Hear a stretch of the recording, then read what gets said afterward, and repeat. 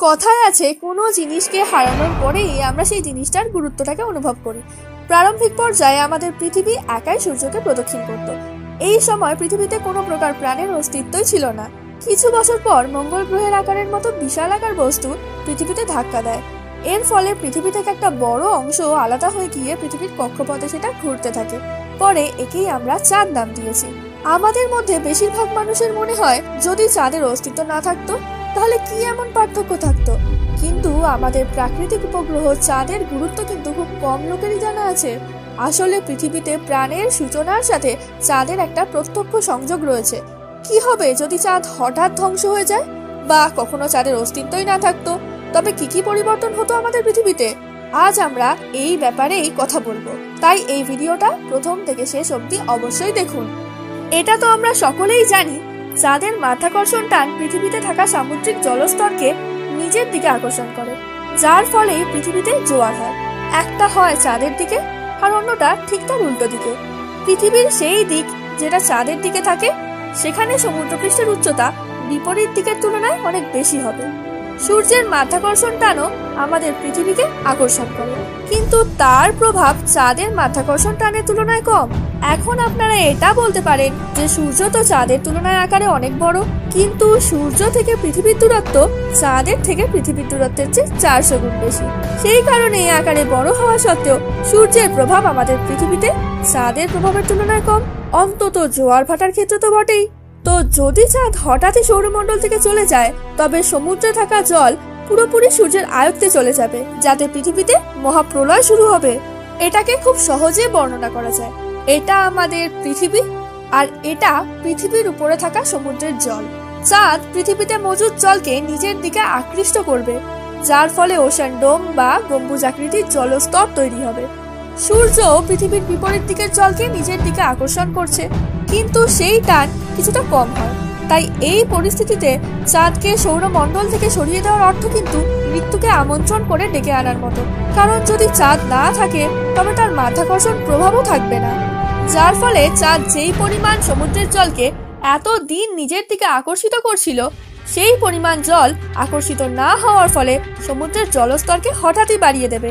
এই ঘটনা আচমকা হওয়ার ফলে পৃথিবীতে ভয়াবহ সুনামি দেখা দেবে, আর পৃথিবীতে যত সমুদ্র তীরবর্তী অঞ্চল আছে সেগুলো জলের নিচে চলে যাবে, যার ফলে 20% মানুষের জনসংখ্যা বিনষ্ট হবে। এই মহাপ্রলয়ের পর সমুদ্র আবার শান্ত হবে, কিন্তু পুরোপুরিভাবে সমুদ্রের জল সূর্যের আয়ত্তে চলে যাবে। এতে জলের স্রোতের শক্তি আর প্রভাব আগের তুলনায় অনেক কমে যাবে। জলস্তরের এই উথাল পাথাল হওয়ার ফলে পৃথিবীর গালফ স্ট্রিম নষ্ট হয়ে যাবে। গালফ স্ট্রিম কি তা নিয়ে আমরা একটা অন্য ভিডিওতে কথা বলবো, কিন্তু যাদের জানা নেই তাদের জন্য বলি, গালফ স্ট্রিমের প্রত্যক্ষ সংযোগ পৃথিবীর আবহাওয়া পরিবর্তনের সাথে যুক্ত। সেই কারণে যদি গালফ স্ট্রিম নষ্ট হয়ে যায় তবে পৃথিবীতে ঋতু বদলের কোনো সঠিক সময় থাকবে না, যার ফলে কোনো জায়গা বছরভর বৃষ্টিপাত হবে, আবার কোনো জায়গা সারা বছর শুকনো পড়ে থাকবে। আমাদের মতন সাধারণ মানুষের কাছে ফসল ফলানো প্রায় অসম্ভব হয়ে পড়বে। এই অবস্থায় বেঁচে থাকার জন্য মানুষকে এক জায়গা থেকে অন্য জায়গায় বারবার স্থান পরিবর্তন করতে হবে।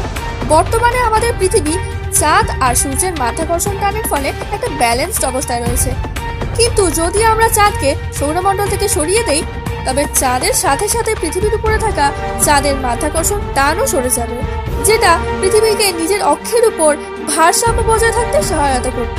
শুধুমাত্র সূর্যের মাধ্যাকর্ষণ প্রভাবের ফলে পৃথিবী নিজের অক্ষের উপর টিকে থাকতে পারবে না। এর ফলে পৃথিবীতে গ্রীষ্ম, শীত ইত্যাদি ঋতু পরিবর্তনের কোনো নির্দিষ্ট সময় আর থাকবে না, যার কথা আমরা ভিডিওটিতে আগেও বলেছি। এর সাথে পৃথিবীর তাপমাত্রাও ঘড়ির পেন্ডুলামের মতোই ওঠানামা করবে। তখন দুপুরবেলার সময় তাপমাত্রা 80 ডিগ্রি ফারেনহাইট পর্যন্ত আর ভোরবেলার তাপমাত্রা -58 ডিগ্রি পর্যন্ত হবে। সেই তাপমাত্রা মঙ্গল গ্রহের তাপমাত্রার সাথে মিল আছে, কিন্তু তখন পৃথিবীতে তাপমাত্রার পার্থক্য ঠিক কি হবে তা সঠিকভাবে বলা প্রায় অসম্ভব। সমুদ্রের ফুড চেইনকে চালাতেও চাঁদ গুরুত্বপূর্ণ ভূমিকা রাখে। অ্যালগি প্রজাতির প্রাণী চাঁদের আলো পড়লে সমুদ্রের নিচ থেকে ওপরে উঠে আসে। এই প্রজাতির প্রাণীদের অন্য বড় জীব খায় আর সেই জীবদের অন্য বড় প্রাণী, আর এইভাবে সমুদ্রের ফুড চেনের ভারসাম্য বজায় থাকে।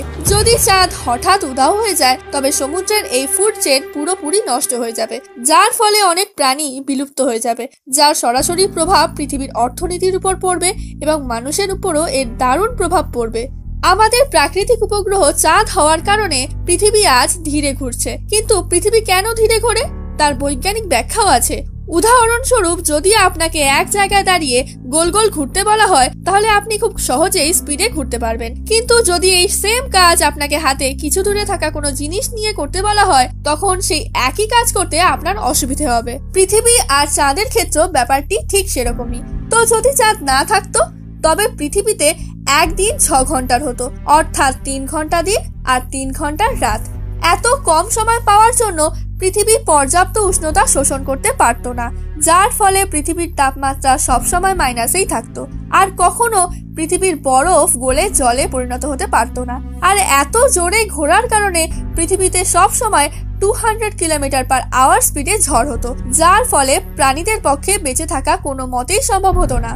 যদি এই সমস্ত ব্যাপারগুলি খতিয়ে দেখা যায় তবে এটা বোঝা যাবে যে যদি চাঁদ না থাকতো তবে পৃথিবীর তাপমাত্রা বা অবস্থা মঙ্গল গ্রহের বর্তমান অবস্থার মতনই হতো। আপনাদের কি মনে হয়, এরকমই কি কোনো দুর্ঘটনা মঙ্গল গ্রহে হাজার বা লক্ষ বছর আগে হয়েছিল?